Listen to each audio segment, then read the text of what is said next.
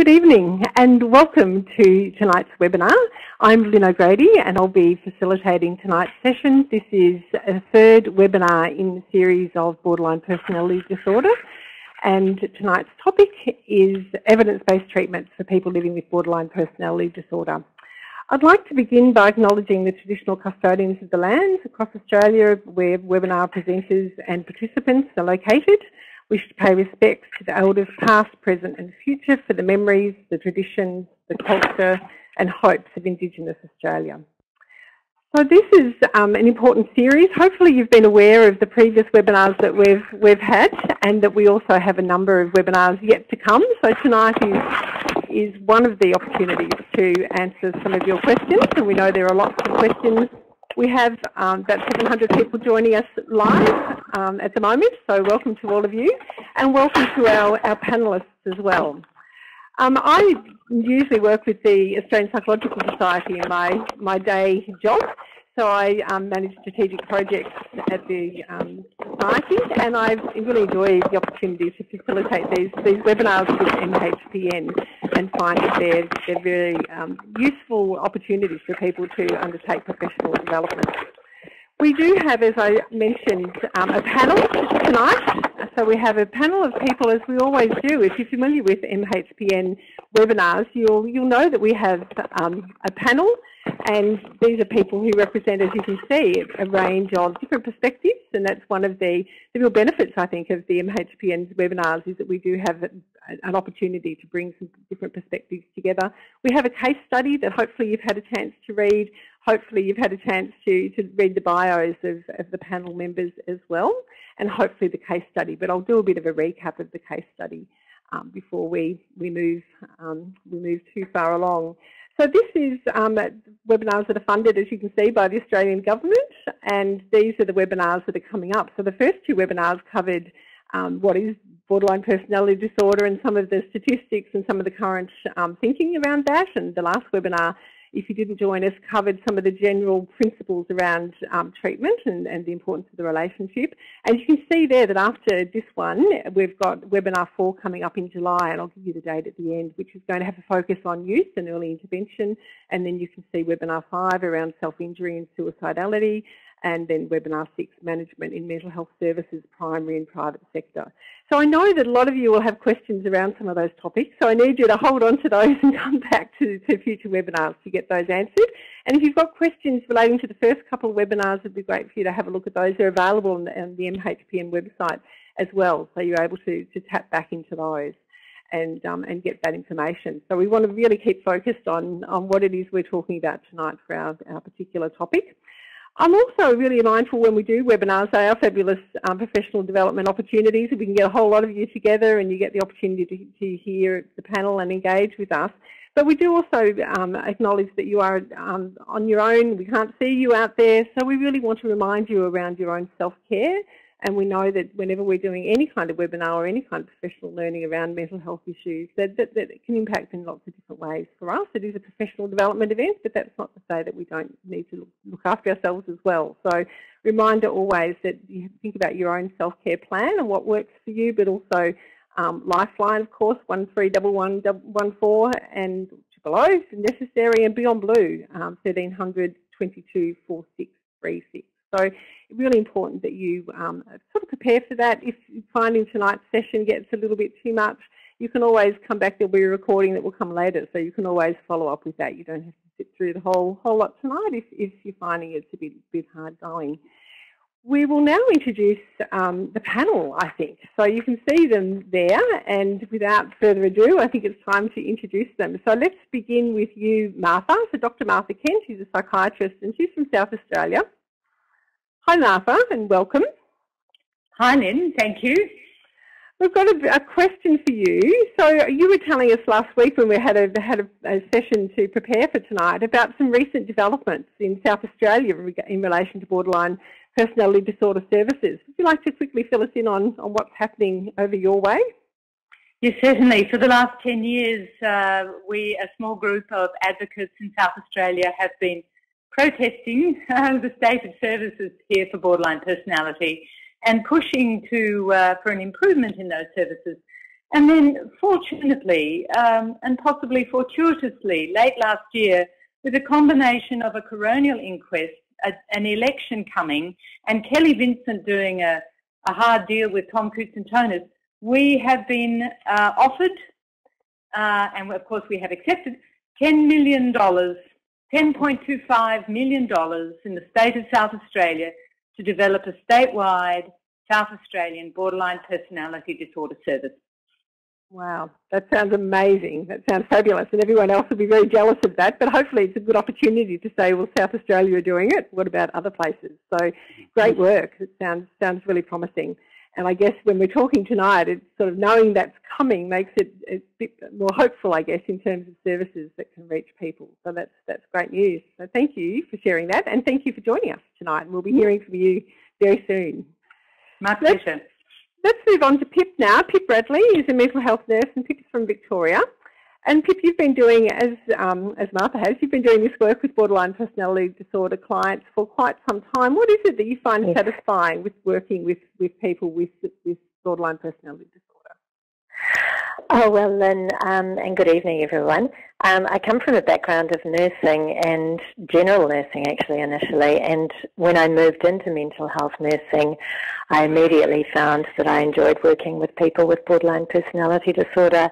I liked the way that I could make a difference to them in not only their daily lives with their struggles daily, but also with their longer-term kind of emotional difficulties and helping them to establish a life that was meaningful for them. I think that we think about borderline personality disorder as featuring emotion and relationship difficulties, and really they're the same problems that we all have to varying degrees in our lives, and so their issues are really relatable, and I kind of enjoyed that, found that I could understand it and work well with it, and so I continue to do the work. Yeah, fantastic. Thank you. Thank you. I'm really looking forward to you sharing some of those ways of working, and again some of the things that you've found over that time. So really looking forward to hearing from you soon as well. So thank you. Thank you. Thank you. And last but certainly not least, Fred Ford. So Fred is a carer, and one of the things about this series is that we have had consumer and carer representation on each of the webinars so far, and that's a really important part of the way that we work, and really important to have the voice of people like you, Fred, to keep us, I guess, focused on that as well, and to make sure that we're being aware and holistic in the way that we work. So aside from caring for your loved one, what are some of the things that you've been doing in the borderline personality disorder space? Well, one of the things I've done, I was actually the carer representative on the National Mental Health Research Council's Guidelines Committee for BPD. I've also been a keynote speaker at the Victorian BPD conference. I've done DBT training. I've also trained as a family connections facilitator, as well as some other sort of local work as well. Yeah, fantastic. That's kept you pretty busy then, which is fabulous. And again, great that you're joining us tonight to bring that particular perspective from a carer's point of view. You mentioned the guidelines, and we'll probably come back to those again, but they're a document that I'll give you a link later on for people to connect with, but are really important, and particularly with those questions that you might have that we know we're not going to get to answer all of them tonight. Those guidelines are a really useful document for people to get information. It has quite a lot on the evidence base and a lot on practical kinds of information that I think people will find really useful. So great work being part of that group as well. All right, so thank you, Fred, and we'll get to you soon as well. So let's have a bit of a look at our ground rules. This is always important when we're talking about webinars and how we run. If you're familiar with webinars and with the MHPN webinars, you'll know this because they're important, but they're also quite standard. We don't have our chat function that we often have. So often when we have events, we do have a chat function that people can see each other's conversations, and in that case, that's where that first point is really important. We have a question opportunity, so people can ask some questions, and they'll be sent through to me to look at as much as we can in the time that we have. But because of the large numbers, it's just a bit difficult to manage such a big chat. We have over 1,200 people who are joining us now, so that number, as you can see, is increasing. So, but, you know, just be mindful. There are people there. If you do have questions, you can ask those, and obviously being respectful is always good. In technical difficulties, if they arise, and we've got great support from Redback, the help desk, so you can see that there is a technical chat button that you'll be able to see, and also a phone number there. So if there's any kind of technical problems, please make sure that you use that, and they will do their very best to help you, and mostly they can be resolved. So yeah, we're really well supported by people who are there to do that. As I said, we will talk about some resources at the end, so that you make sure you've got access to information, and if you do have questions that we haven't been able to answer, you'll have information to go away with. We'll also ask you at the end for some feedback, so we do really value your feedback. We use it. Obviously, we've got 3 more webinars to prepare for, so we really take on board what you have to say, and obviously for funding purposes, it's also really important, so that will come up a bit later on. Our learning outcomes for this evening, and you would have seen this when you registered, but just as a bit of a recap and just to keep us all focused, including me, what we'll be doing tonight is through an exploration of borderline personality disorder, the webinar will provide participants with the opportunity to identify the evidence-based treatments for the borderline personality disorder, outline the limitation and the lack of available services to access evidence-based treatment. So we're already flagging that that's the case, except in South Australia when that project rolls out. And to identify the core principles and example of an evidence-based treatment for BPD and dialectical behaviour therapy. And Fred's already preempted that by mentioning that. So we'll be focusing on that. We know that people really like to have some really clear ideas to go away with and to really make sense of in these webinars. So we will be doing that. You can see there in the little writing, there's an audience tip. The PowerPoint slideshow and case study can be found in the resources library at the bottom right, I think that says. So make sure you access that and you can follow along with us. I will just do a brief recap of the case study though. Hopefully you have read it, but just as a bit of a recap of that, we're going to be talking about a case study that's been made up but based on people's experiences. The person we'll be talking about is Liz, and she's a 27-year-old woman. She lives in a rural country town and she's lived there for 3 years, and she went there 3 years ago for a fresh start when things weren't going so well. There's a history of having a poor relationship with her mother and her brother, and she's been seeing a psychologist for some months. She's got some difficulty sleeping, she's on some medication for that. There's some alcohol use, there's some self-harm, there's been a recent argument with her family. So that's the situation that we're going to be focusing on where appropriate tonight, and I think we should get into the presentation. So let's kick off with you, Martha. So let's hear from a psychiatrist. Hello everyone. Over the past 20 to 30 years, the treatment of borderline personality disorder has swung between two extremes. For many decades in the 1900s, it was thought to be treatable only by psychoanalysis, which put it out of the reach of most patients and many clinicians. It was long, it was expensive, it was very specialised, and essentially borderline personality disorder developed a reputation then for being untreatable. But then in the 1990s, Marsha Linehan burst onto the scene with her innovative, pragmatic, eclectic approach to the treatment of borderline personality disorder, namely DBT, or dialectical behaviour therapy. And since then, there's been a plethora of talking treatments which have become available and all have proved approximately equivalently effective. And on that slide, you can see the first 4, which include dialectical behaviour therapy, mentalisation-based, transference-focused, and schema-focused therapy. And then, but there are others. There are others. There's something called STEPS, which you can see is systems training for emotional predictability and problem solving, CBT, cognitive analytic therapy, ACT, and the conversational model, which was developed by Russell Mears in Sydney and is used predominantly on the east coast of Australia. The asterisks in these slides refer to the psychotherapies which are considered to be evidence-based, according to a recent review. And I've put the title of or details about that recent review on the final slide. It's a recent review of treatment approaches to borderline personality disorder over the past 5 years, and I recommend it to you. There's really no real difference between the outcomes in all these treatments. So we've gone from not much to an awful lot of treatment, in fact.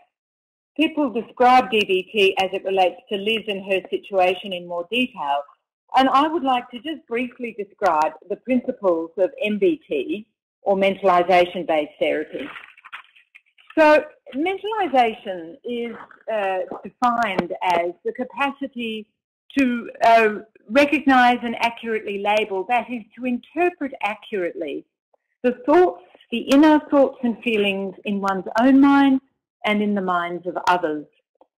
The conceptualisation of MBT is rooted in attachment theory, and the focus of MBT is to strengthen the patient's capacity to mentalise, particularly when she's feeling stressed, particularly when there are threats to her attachment system or there are relationship challenges going on in her life, whether it's in the therapy room or whether it's in real life. Because when patients feel under threat, they become emotionally aroused and they often lose the capacity to mentalise. Now, in order to facilitate mentalisation, the therapist is trained to adopt a stance of curiosity and of not knowing, which can be unfamiliar to many of us, to encourage the patient to assess and interact in any interpersonal situation more flexibly, more kindly, and in a more grounded way. So with Liz, she was tending to mentalise her mother's motives when her mother delayed responding to her needs, narrowly and harshly, and she was quite certain that her mother's motives and intentions towards her were negative and rejecting, unloving and uncaring, and this was based around her interpretation of her mother's behaviour. Now, time does not allow me to explore all of the other forms of specialised therapy that you saw on the slide, but it is very clear that all of these treatments require considerable training, expertise and ongoing supervision and support. This is a very expensive process, and therefore, when you think about it, not really applicable or able to be accessed by the wider community or the Australian population as a whole. We know, don't we, that drugs have not been shown to be effective in changing the core symptoms of borderline personality disorder, and multiple studies have attested to that. They can assist in ameliorating some of the more intense symptoms of BPD and are often used to treat comorbid illnesses, but that is recommended as a short-term option only, at least theoretically. So how can we address the need for good enough population-wide treatment of BPD? Well, happily, there are a couple of more generalist developments in this area which offer hope in this regard and have shown significant clinical promise. And the one that I think is most popular is called GPM, or Good Psychiatric Management for BPD, and it was developed by John Gunderson in the USA. And the model that it's based on is a model of BPD as reflecting heightened interpersonal sensitivity, especially in emotionally charged interactions or social situations. It fits nicely into a case management model, and therefore it has wide applicability in public mental health settings. It focuses on the patient's life outside therapy rather than exploring in detail their inner dynamics or the nature of the therapeutic relationship, but it does aim to provide a good enough holding environment in the relationship with the therapist. It overtly focuses on the expectation of change in life, with improvement in social and work functioning. Thus, it prioritises work and better relationships in general across the board over love and romance. It's very flexible. It can be as short or as long as needed. It's very pragmatic, and it includes psychoeducation for the patient and the family and group therapy. Any group therapy will do. So this approach offers considerable promise, particularly for public mental health services in Australia. But there are other approaches that are being developed as well.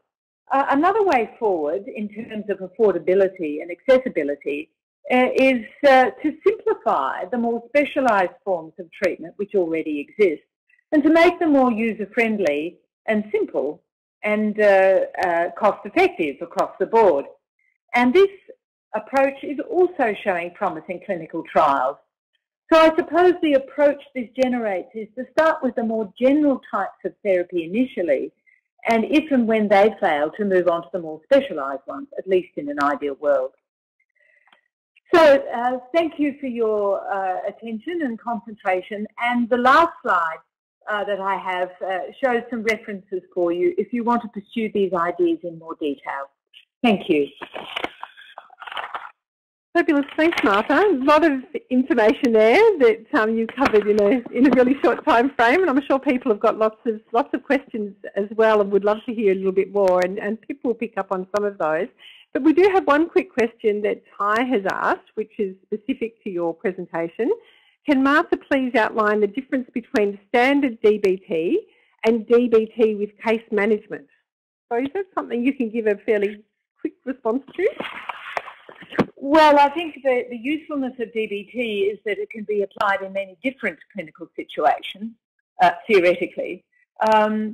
So for people in private practice, say, or patients in private practice, they would presumably access private therapy with a psychiatrist or a psychologist, but be referred to a DBT group, and that would be standard DBT group, and then the therapist would arrange their own supervision and support and look at crisis management.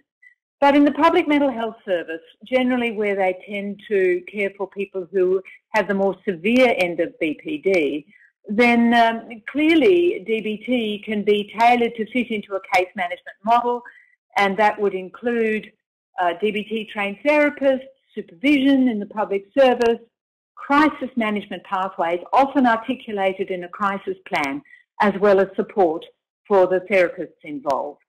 So I think it's really the same process, just different location with a bit of tweaking here and there, depending on what is the need. Yeah. Okay, fantastic. And you preempted another question, which is around short-term crisis admission still considered an appropriate intervention. So there seems to be people kind of starting to think about what might this mean. So you did mention that sometimes crisis response might be part of that. So we might move on to Pip, and we might come back. Hopefully we'll have some time for some question and answer. We might be able to pick up on some of that a little bit more as well. So thank you very much, Martha, for that really great affirming message, I guess, in terms of the range of evidence-based treatments that are there now. So it hopefully gives people a real sense that there are ways for them to find a place for themselves and their own work, and opportunities to do this work as well as they can. So let's move on to you now, Pip. You're going to give us a perspective from a mental health nurse. Yes. Great. So I'm using DBT, dialectical behaviour therapy, as an example of an evidence-based treatment to use with Liz. And I'll kind of intertwine explaining little bits about DBT and also how I would use it with Liz throughout my talk. Just briefly starting with what DBT is about. DBT basically understands borderline personality disorder as an emotion dysregulation disorder.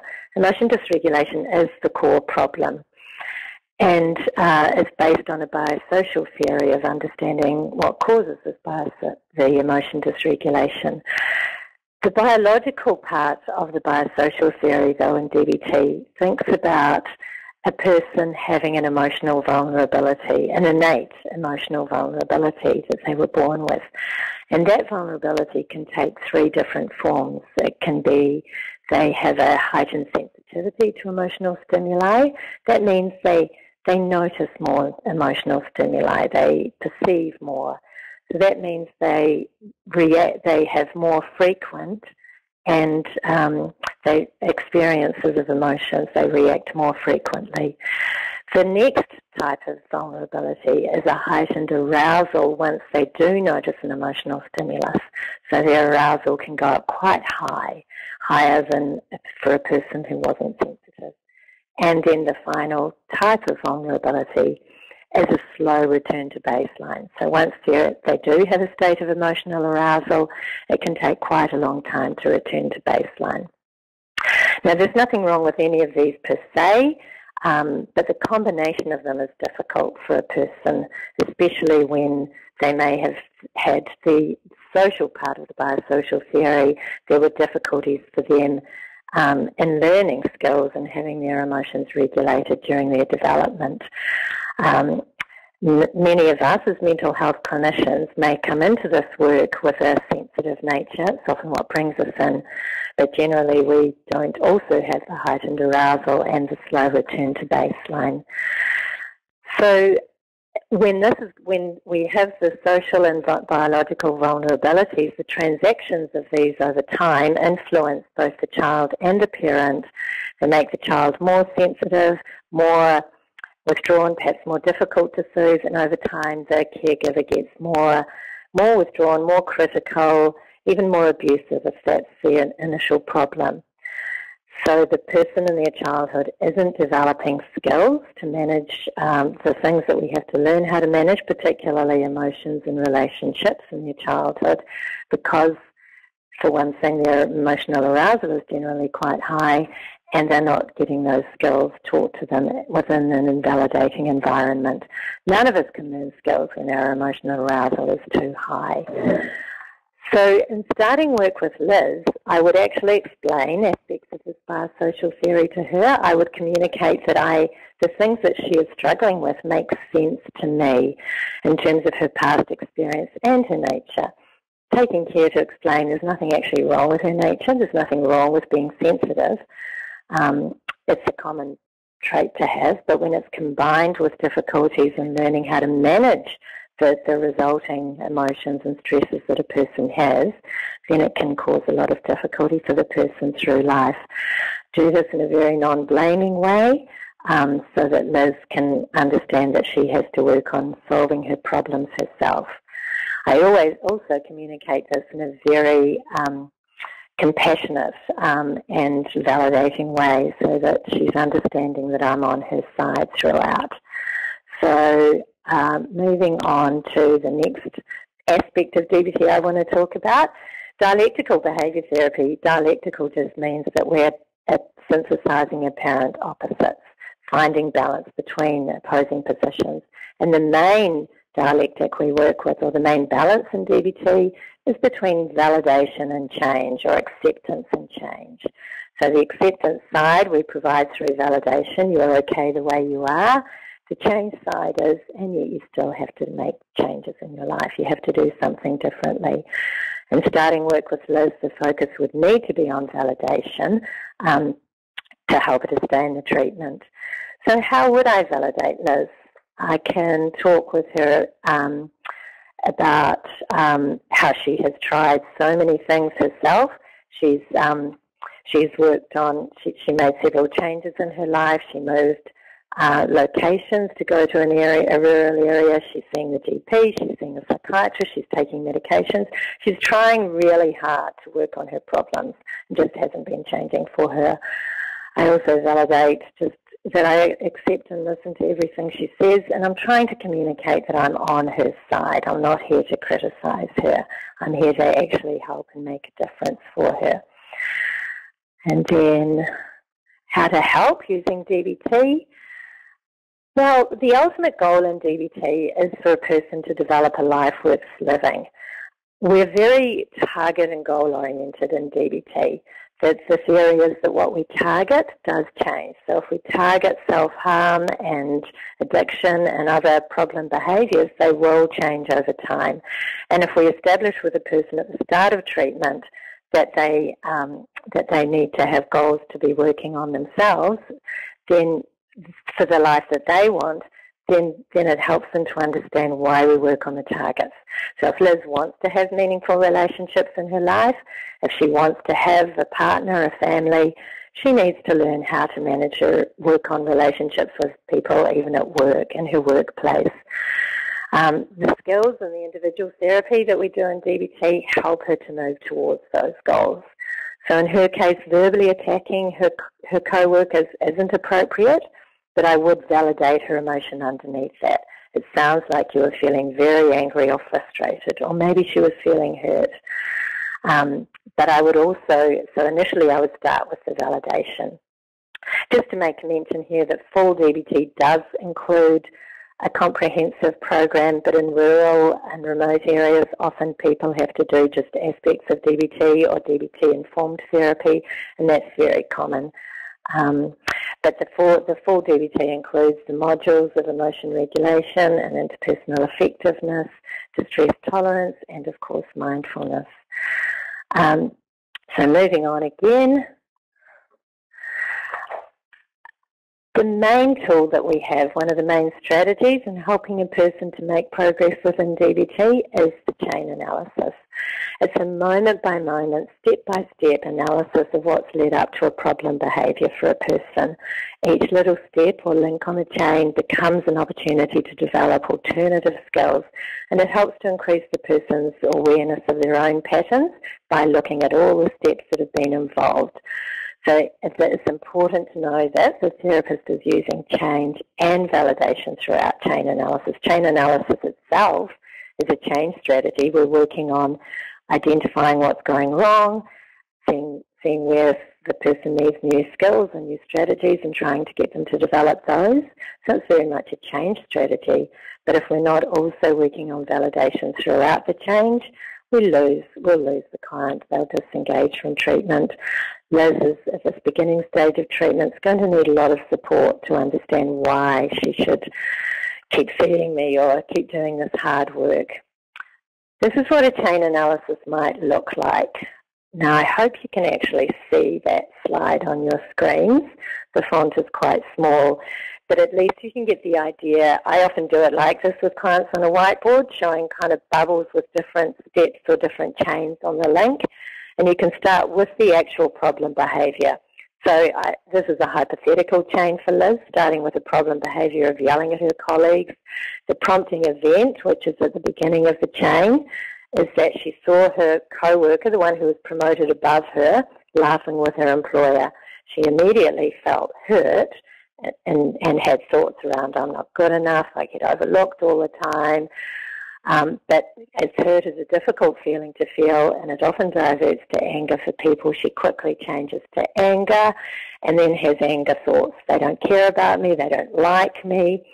As she thinks these thoughts, the anger gets worse, and as the anger gets worse, she gets this strong urge to lash out, which is the urge that goes with anger, and her way of lashing out is to yell at her colleagues or to communicate verbally attacking them.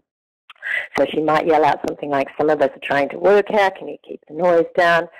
And then immediately she feels better after it because the acting out, the lashing out kind of relieves the emotional distress, but in time she feels worse as she realises that she's done it again, she's got herself into more difficulty, and she's probably even worried that she might lose her job.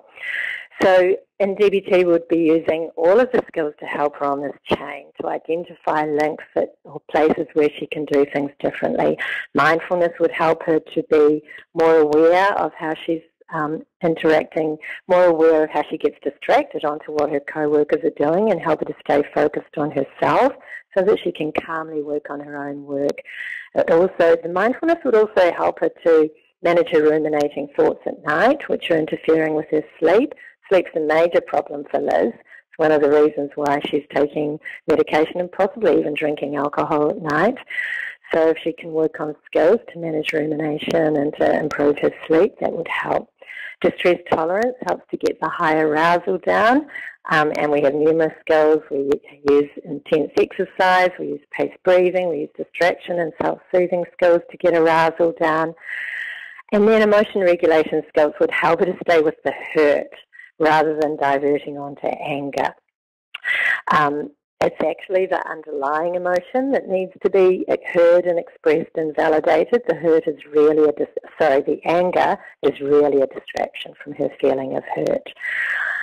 And teaching her that emotions do pass, they're like waves, she can ride the wave of the emotion, and act opposite is my favourite emotion regulation skill. So when she feels like lashing out, do something different, go for a walk, get out of the office, or distract herself with something else on her computer.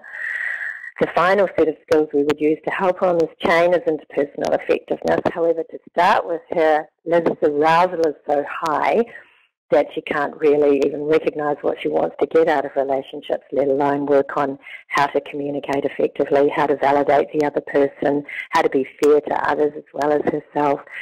So the first step in managing her relationships is to get that arousal down using distress tolerance. And that way, so at every link in the chain, we can work on places she can do things differently. And sometimes just changing one link can make a difference to mean that she isn't going to end up doing the problem behaviour. I think I'm out of time, but in finishing with Liz in our early sessions, I would make a plan with her. I want to keep seeing her. I want her life to help her to change her life. But so I'd be working on her commitment to engaging in DBT treatment, practicing initial strategies in session that she can use, working through a breathing exercise if she finds that helpful, planning further sessions, considering family work and support from her mother, perhaps through family connections or whatever was available in the local area. So that feels like a quick race through DBT, but it's enough for the moment, and I'll hand back to you. Thanks, Liz. Thanks very much, Pip. There's so much to say in such little time. And I called you Liz as well. I'm sorry, Lynn. You are not the patient. No, that's our case study, our makeup person. So thank you. There's lots to cover, and I think what you've given is that overview, going a little bit more deeply into DBT, and I think that chain image I think will be really helpful to people to kind of see that pathway and the links between those sorts of things. You did mention at the end family and working with the family, and that's really timely because here we are now with Fred and the carer perspective. We've also had a question from Ryan that's been tapping into that carer role as well, given that the carers are the people that are there 24/7 when practitioners and clinicians might see people for a shorter period of time. So I think that, Fred, you'll be picking up on some of those points now. So over to you. Good evening, everybody. I'd like to start off by saying that personally I don't like the term carer when it comes to mental illness or borderline personality disorder. Carer gives over the connotation of doing for, whereas our role is supporting our loved one. And that's very important because sometimes we do need to do things for our person, but it's also very important to give those responsibilities back as soon as possible. Another thing, emotion can and will play a part in how carers react. And this could be for a number of reasons. And probably the biggest one, coming from a rural area myself, is difficulty in accessing and maintaining services, as I say, particularly in our areas. Another is frictions within the relationship, and we see this in the scenario with Liz and her mother and a brother. It's something that seems to be, goes with BPD, whereby particularly families who don't have an understanding of the illness can sometimes also misinterpret the reactions of the person they're supporting. And thirdly, the self-harm. It can be very difficult for families to deal with and to witness and to accept. And I know in my situation that was probably the hardest thing of all, was standing by, seeing this happening and a feeling of helplessness. Carers need support also. And it's important to refer carers to support services. And in most areas you have care advocates or support workers. Also there are other services, carer services that you can refer to for support and things like that as well. Carers need time out to look after themselves. Research has shown that between 60 and 80% of all carers develop mental health issues. It's important that carers have their own time away from the care role. And what I usually encourage carers to do is to set aside some time in their week, which is their time. So a set time, whether it's go out with friends for a coffee or like me, play golf, read book or whatever, but that time is their time. And sometimes they need services to support them in doing that as well. Sorry, I forgot me click. Carers need BPD-specific education such as family connections as well. And it helps them to develop appropriate strategies to support their loved ones. Our family connections is based on DBT, so they're learning the strategies that are being taught to their person, but also it helps them to develop strategies in appropriately supporting their loved one. Carers can feel guilt and blame for their person's illness, which is usually baseless. You might have a situation where, say, a carer has had to go into hospital, there's been nobody else to look after their person, the person's been put into care, they may have been assaulted while they're in care. And that carer can carry that guilt around with them. So it's important to emphasise for them that it's not their fault and to show them what was the other thing that they had. And the fault lays with the perpetrator, not with them. Care is an integral part of the person's care team, and this is important to remember, as they're the ones that are on the front line, and where appropriate, they need to be involved in care planning and know the basics about the person, such as diagnosis, medication and care plan. These are the things that help them work with you as professionals along the same lines so that everybody's working together. Some professionals have asked me about confidentiality and how they can overcome this as a clinician and involve the family more. Probably one of the most important things is if the person you are working with is saying they don't want their primary care or those closest involved, is to not so much argue with them, but revisit that over time. Because while consumers have rights, they also have responsibilities. And this is something else I say. Well, if John wants Anne to support him, then they have a responsibility for those three areas so that they can support them appropriately, such as being involved with the care plan, knowing the diagnosis and knowing what the medication regime is as well. Another important thing is develop a carer engagement plan while the person is well. Because that, like in my situation, when my loved one became unwell, then I would become public enemy number one. And what we did was simply sat down while they were well. We wrote out a plan of what my care role would be, also my involvement with the professional team, how that would look, how my person was involved with that, and the fact that they would know about everything that was happening in that situation. This is something all three of us signed, the case manager, myself and my person, and it worked very, very well, particularly when they became unwell. There may be need for family interventions or maintain to repair family relationships, and this is something that would probably happen in Liz's case with her family and a brother, particularly if that was what she wanted. Because as we know, when people have BPD, these personal relationships can and often do become strained. Another area is that if there's small children within the household, often or at times, family services can become involved, and some families actually have to make a decision between the other children and the person they're supporting, so it can become very difficult.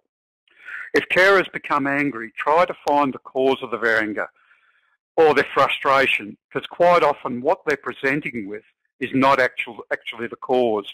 And you could think of a situation like where parents, their son's at home, he's an adult son, he's unwell, they're trying to get him to hospital, he becomes angry, he pushes his mother over, then they call the police just to get him to hospital. Police come, they write a report in their day book, the parents say, They don't want their son charged. The officer happens to get one of the parents to sign their day book, which then in turn gives him the right to then have charged. So in that situation, you might have to go and speak to the police liaison officer. And what I've found, situations like that, once they're resolved, then the relationship with the workers and the service also improves. So again, quite often, they might be angry, but what they're angry about is not necessarily with the service, but with something that's happened. So it's important to find out exactly what it is. What can carers do if that person is resisting or refusing treatment? This is very difficult. Really, we can only encourage the person to get support,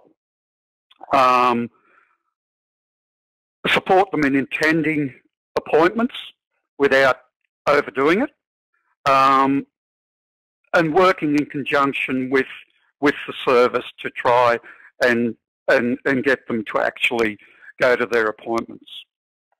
What if they're talking about threatening or self-harm? This is probably the hardest thing, and it was the hardest thing for me to deal with. Was this really an act for self-harm or for suicide, or was this about trying to get my attention? And the thing that I learnt was important for me to listen to my gut, and if I felt that the situation was serious, to do something about it. And there's one thing my person told me that I'll never forget, was that they said to me, if you think I need help, get me help. I might abuse you for 2 or 3 weeks and then I'll say thank you. So it's about learning, and we all know our person as in family carers. So it's about using that sixth sense to really ascertain what's happening there. And the thing I'd like to leave you with is a well-nurtured family or carer can actually be your greatest asset, because they're there 24 hours a day, 7 days a week. And if you have a good relationship, they can give you another insight as to what's happening for the person. Because as we all know, when someone gets into their therapeutic relationship, they don't always say exactly what's happening. So where there's a good relationship with the carer, you can get that other perspective. And I've often said it helps workers to sort the wheat from the chaff. Thank you. Thanks very much, Fred. And again, lots of information covered in a really short time. So thank you. And I guess for me, there were a number of things that jumped out. One of them is that last point where the carer and family members can play a really important role in supporting the patient, the client, by sharing information and being able to give some insight that can be really useful to the practitioner who's treating the person. But the need for the carer and the family members to have some support as well. So could you just maybe touch on that and how that, like what you might say to carers around, what support they might get for themselves? So you talked about having some time out, but what about some professional support? Is that something you'd be talking to carers about as well? Yeah, as I said, in a lot of services today, they do actually have family carer, either support workers or carer advocates as they have, care advocates they have in Victoria. New South Wales, largely, that's done via a community managed organisation, which is called Carer Assist.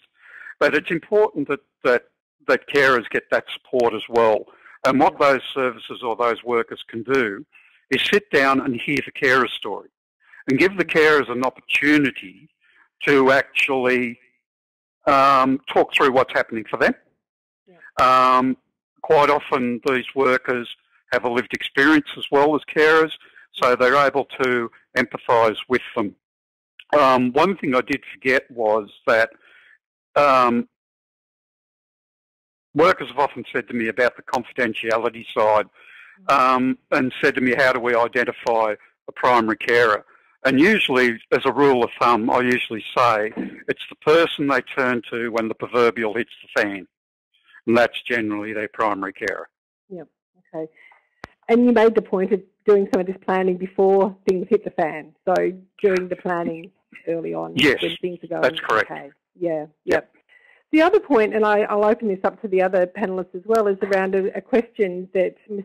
Rachi, I think you say that. I'm sorry if I haven't said that right. But what do people think of the parentification process? So this is the idea, and you did mention it, Fred. Children are young people looking after their parents rather than the other way around. So you did flag that as something that can happen. But I guess I'm interested also in Martha and Pip's perspectives around that in terms of practitioners perhaps looking out for that and what sort of suggestions they might have around that. Or Fred, if you want to kick off and talk a little bit more about that and what you might say to carers as well about supporting their kids, protecting their kids while also acknowledging the role that they play. Yeah, well, I think it's very important because, like we spoke about, a lot of relationships become fractured around BPD. So and I know, like in my area, in the rural areas, there are a lot of parents who suffer BPD only have their children there, and they're their main supports. So it's important that they're included in what's happening as well, and that they have an opportunity to be able to learn about what's happening for their parent or their sibling. And again, sometimes there are young carer supports out there. So, and that varies greatly. There's more available in capital cities than there are in rural areas, which is something I've tried to get going in my area. But it's just important that they're recognised and they also have the opportunity to talk about how they feel. Yeah, great. Okay, thank you. Martha, Pip, would you like to add anything to that, or are we happy to move on to some other questions? No, I've got a few. Certainly I'd like to make a couple of comments. Unfortunately, this situation is all too common, but I think most therapists would agree that it's not particularly in the best interest of the development of the minor, of the child, because while the child is so anxiously caring for the parent, they're not able to attend to their own spontaneous and necessary developmental processes. And they pick up a lot of excess responsibility and possibly anger and frustration and fear along the way, none of which is good for their own personal development. So we recognise that this is common, but it does leave a legacy of conflict and difficulties for the child as they mature into adulthood. Okay, thank you for that perspective. Pip, have you got anything to add to that? I think just to follow on from what Martha just said then around the legacy can be carried into adulthood. So I generally am working with adult clients, and they can still feel a sense of duty and responsibility to their parents, even into even middle adulthood. And so I think it's sometimes you do have the opportunity to do work with both the adult and their parent.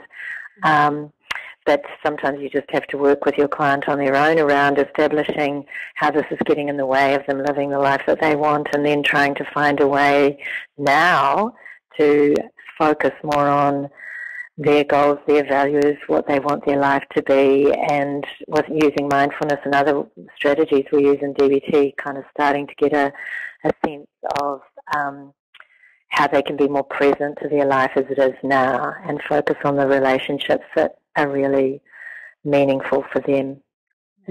Yes. All right, thank you. We do have some time to look at some of the other questions that have come up. So we do have one around medication, and I guess this is back to you again, Martha. You did mention medication is not necessarily going to solve a lot of problems for BPD particularly, but may be useful for some of the comorbid conditions. And we've got a question from Nimai Garda, I think I'm saying that right. The role of medications such as lamotrigine, I don't know if I've said that right, for mood stabilising before commencing DBT. Is that something you can comment on? Look, I think it can be commonly used in order to stabilise labile intense mood swings, but it has not been shown to be specifically beneficial for core symptoms of BPD, and we must remember this. Added to which, lamotrigine has all sorts of well-described, possibly serious side effects. So I guess, as always, it's a balancing process. But I think we need to remind ourselves that the core evidence-based treatment for borderline personality disorder is fundamentally psychotherapy and group therapy rather than medication. Yeah. Okay. Thank you. We also had a question about groups. It's like all these questions are linking together, which is really nice. So Blyton asked about, it'd be interesting to know how you manage borderline personality disorder people, people with borderline personality disorder might be a good way to say it, in groups. So Martha, you've mentioned that, but Pip, you might do some work as well, and whether or not, Fred, you've had a chance to participate in any groups or your good experience with that. So Pip, do you want to kick off with that and then we'll go around? Yes, thank you. So DBT it structures its groups quite well, and we explain the structure of the group really well to our clients. So, and also our clients, we have the luxury of providing full DBT treatment, and we're able to do some pre-treatment sessions before they actually join a group. And those pre-treatment sessions can kind of prepare the person for being in a group, start them developing some ways of managing their arousal even before they join the group. And then within the group, there's a real structure. So the first half of the group is reviewing homework that was given the week before, then there's a break, and then the second half of the group is teaching new skills. So the whole focus, the groups tend to be 2 hours long, and the whole focus for the 2 hours is on using skills. And if a person does present in a group with a difficulty, or they start to have some emotional arousal, tension within themselves, and it's apparent within the group, we use skills to manage that even in the group. And so kind of everything is seen as an opportunity for using skills. But the structure of the group really helps, and then people get the sense, the people attending the group get the sense that this is about learning skills. It actually seems to help them to step into a more functional way of talking about their life and how they can improve it. Okay, fantastic. So the preparation leading up to it sounds really important, and the structure and careful management. Yes, I am aware, though, that a lot of services do just provide groups and might not have the opportunity to do preparation beforehand, but it is always good to have some form of assessment, some kind of a plan with a person around how they would manage their distress if they found it difficult to be in the group. People can just leave too, just leave quietly, saying, just giving a reason that they just need to take some time out. We would encourage people to do that as well. Yes. All right. Fred, is that something that you would have experience of, or people that your carers talk about groups, or whether they're useful, what helps them work? Any comment about that?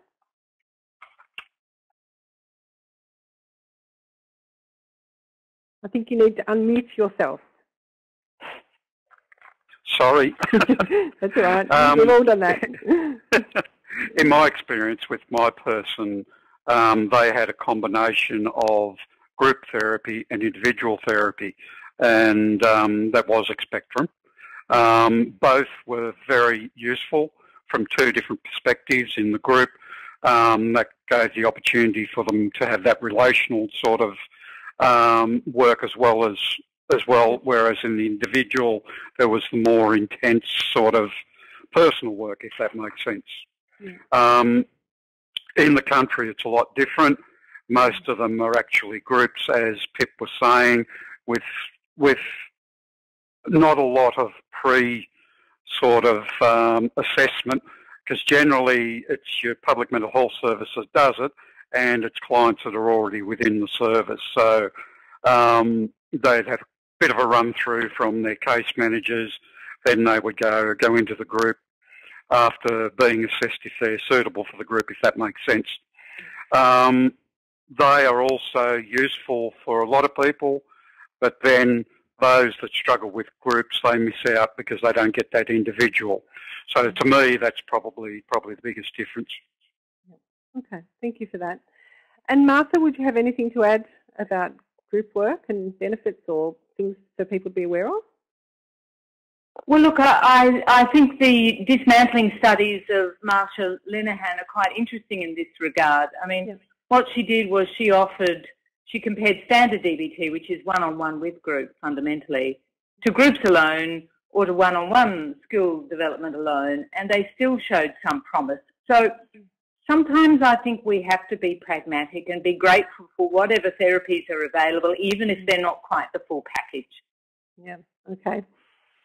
That sounds like a really, really important point. And we said one of our learning objectives for tonight was around limitations, and we're hearing throughout the presentation some of the limitations in terms of what's available in different places and different circumstances. So that sounds like a really important part of our thinking and our work is to be open to possibilities, and I guess to look at what the research says, because it does sound like there's quite a lot there that can give us some hope that there's not just one pathway. So thank you. One of the comments that Margaret's made that I think is really important and a really important part of the work of MHPN, and whenever we do these panels, I mentioned earlier that we always have a range of people from different disciplines, and of course we can't have all disciplines represented in one webinar, but Margaret makes a comment that mental health social workers are not included in tonight's discussion, but she wants to make the point that it's good to mention this and has asked us to talk about this because they are allied health professionals who are referred by GPs to work with people under Medicare, including people with borderline personality disorder. So letting people know about that, because people might not be aware of it, is something that Margaret wanted us to mention. So I'd be interested in hearing from each of the panellists as well around this sort of idea around collaboration, having perhaps, working with others, not necessarily seeing our own particular discipline or our own way of working as the only way, and how we might collaborate with other people. So maybe we'll just go around. Maybe we'll start with you again, Pip. How do you see that, or what it might look like for you? Well, I've always worked in public mental health services and in community mental health teams, and so they contain a variety of disciplines: social work, nursing, psychology, occupational therapy, and really the work that we do tends to be similar. Like we don't kind of we may bring different approaches to the work, but we're really very much doing the same standard work. So in our DBT team at the moment in Spectrum, we have a couple of nurses and the rest are psychologists, but I've definitely worked with occupational therapists and social workers in the team before. And really it's about the person, it's about the clinician and the type of therapy that works for them, that suits their personality and the way they use it to work with their clients. But I think collaboration between all disciplines, there's so much work to do, and we all do need to work together. And I know that outside of public mental health services, and even between the public and the private sector and liaising with Medicare, there needs to be a lot of collaboration, and there are a lot of clinicians and therapists in the community who are really well trained in working with people with borderline personality disorder. Okay, fabulous. And Fred, what about you? Is that something that carers would be sort of aware of, and what helps that if you do have a number of different professional workers working with your the person and the family, what helps with that, or what might people want to be thinking about that can make it work best?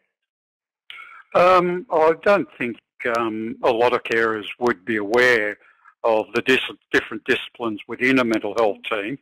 But in my experience, both working as part of a public mental health team and as a carer, the main thing that they're looking for is that their person is looked after and that progress is made. I'd like to corroborate everything that Pip said there before, and another area that's going to become more prevalent as the years go by is also peer workers. They're starting to become part of the workforce more and more as well. Okay, yeah, that's a good point. Okay, thank you. And Martha, anything to add to that, just around that collaboration between different professional groups? Look, I think borderline personality disorder is a classic example of multiple forms of therapeutic approaches can be equally effective. And I think it's important working in this area that we remember that, and that even if some of our colleagues uses a different form of therapy, the temptation, of course, is rife for splitting, but provided we can communicate clearly and respectfully, and remember that there's not just one way to deal with this, then it can only be for the good. Yep, fantastic. Thank you. Yep. And that's a great place for us to kind of finish our Q&A. Unfortunately, our time for that is coming to an end, but that was kind of where we started with you, Martha, in terms of the different types of evidence-based treatments. That there's more than one now that we can be looking at. So we've kind of come full circle. I can see there's still lots of questions that are outstanding that we're not going to get to, unfortunately. But I do want to give each of the panellists a moment just to perhaps share their take-home message. What is it, after sort of having been through the session, that they would really like people to take away? So, Martha, you okay if I start with you, seeing as you're still there for everyone to see? Of course, happy to. I think it's very important for us to remind ourselves that there are many different forms of psychotherapy that really do make a difference for borderline personality disorder. So improvement and recovery can be expected. It's a good news story, not a diagnosis of despair or hopelessness or nihilism. And that's good for patients and therapists alike, because theoretically at least, there's so much scope for different approaches. We have the generalist models, which is a good place to start, and then moving on to the more specialised models, if that's available. So it gives clinicians and patients alike so much scope, provided the training exists. Yeah, fantastic. Thank you. And that's a very consistent message we've been hearing through the previous webinars as well, that there is something that everybody can do, and certainly being as trained and aware as possible. But messages of hope, I think, have been coming through the last couple of webinars as well. So that's very affirming, and hopefully does give people a sense that we can look at this in lots of different ways. So thank you for that.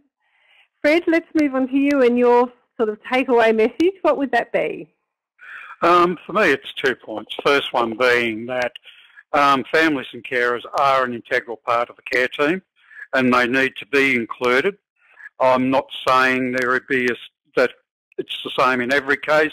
There would be a small percentage of carers who should not be carers, but in the main, if you nurture your carers and you make sure they're supported and that they get some education, as I said before, they can be your greatest asset as a clinician in finding out exactly what's happening with the person and what progress they're making or not making.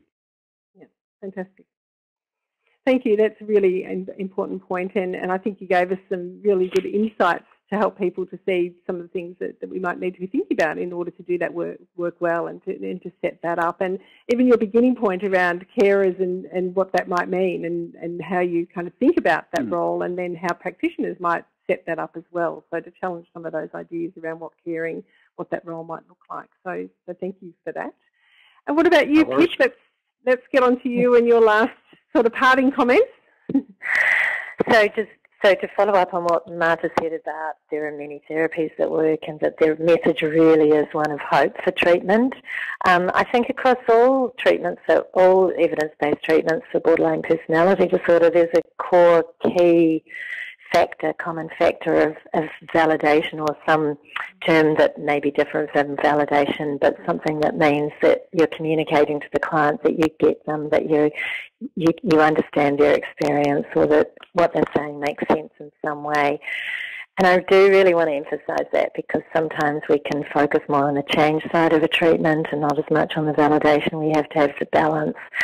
And sometimes it can be difficult to validate clients, because sometimes the content of what they say can be very exaggerated or judgmental, but underneath their words, and that's what we're looking for with validation. We look for what's underneath the words, and it can be quite hidden sometimes, but often there's real pain, real fear or anxiety about something. There's real feeling, and when we validate the feeling, it's kind of like that. For the client, it can give them an enormous relief. It can be transformative if they've had minimal experience of validation in their life previously. I also just want to make a comment about, for clinicians doing this work, and thinking about Liz, who we had in the case study. She was bringing anger into the room not only with her colleagues but also with therapists, she was also bringing in her desperateness and her hopelessness. And so how do we as clinicians or therapists manage ourselves with those strong emotions? It's really important to keep having an awareness of how we are ourselves in doing this work, because it can be really hard work and can be really challenging to be with somebody else's pain or with their anger. So the most important thing initially is just to be aware of yourself, aware of how you're feeling, so that you're mindfully aware rather than reacting or acting on your emotion without realising what you're doing. And the usual means of helping our awareness and helping us to manage our feelings are important, such as validation, such as supervision, reflection, and other ways of getting support. That's my finishing note. Thank you. Thank you. And that's your dog. Your dog That's having my a finishing dog. note. Yes. We expected the dog to do something, so he has. Yep. So that's a really important point. We normally do finish up with that message around self-care, so thank you for reminding us about that, because we have heard that it's complex work and there's lots to it, and it is important that we do care for ourselves when we are doing this work. So and it's actually a lot of the time it's validating ourselves, actually, as well as validating our clients. Yeah. Thank you. Well, thank you very much for that. We've got a few minutes just to wind up really now, and it's always difficult to get to this point because there's still so much more I know people want to know, but we do have more webinars coming up for you. There's also some resources. I said that there'd be some resources that we would talk to you about, and here's the website for you to go to. So the Australian Borderline Personality Disorder Foundation have put together some resources for you, and the practice guidelines that we talked about earlier on that Fred mentioned will be available there. The previous webinars you can look at on the MHPN site. So there is information out there is important. So hopefully you've got some answers to the questions tonight, and now you've got a chance to get more information if you need it, and also more information from our next webinar, which will be held on Monday the 23rd of July 2018, and that's the one that's going to be on youth and early intervention. There's always other MHPN webinars as well, so you can always look at those and make good use of those as well. MHPN also have practitioner networking opportunities, so you can look at that website to join your local practitioner network, and a number are being established to provide a forum for practitioners with a shared interest in borderline personality disorder. So you can visit the website to the news section or contact MHPN to find out more. So when we sort of talk about some of the limitations or some of the constraints by having a forum for you to share your interests with others will be really helpful. Your feedback is really important to us, as we keep saying, so it is important that you do look at the survey and take a moment to fill that out so that you can do that. So click the feedback survey tab to open the survey, and that's really, as I said, really important feedback for us. You will get a certificate of attendance for the webinar within the next 4 weeks, and you will be sent a link to the online resources associated with the webinar within the next 2 weeks. So look out for those as well. So thank you everybody for joining us this evening. Thank you for the contribution and the work that's gone in behind the scenes for tonight's webinar, to the panellists and to the Redback people and the MHPN people as well. We really appreciate all of that work. And for you for joining us and the really helpful, useful questions that came through as well. It really adds to the experience. So I hope it's been a useful experience for people, but you've got more opportunities to find out more through those ways. So I'd like to just close by acknowledging the consumers and carers who have lived with mental illness in the past and those who continue to live with mental illness in the present. So thank you everyone for your contribution this evening, and look forward to seeing you next time. Good evening.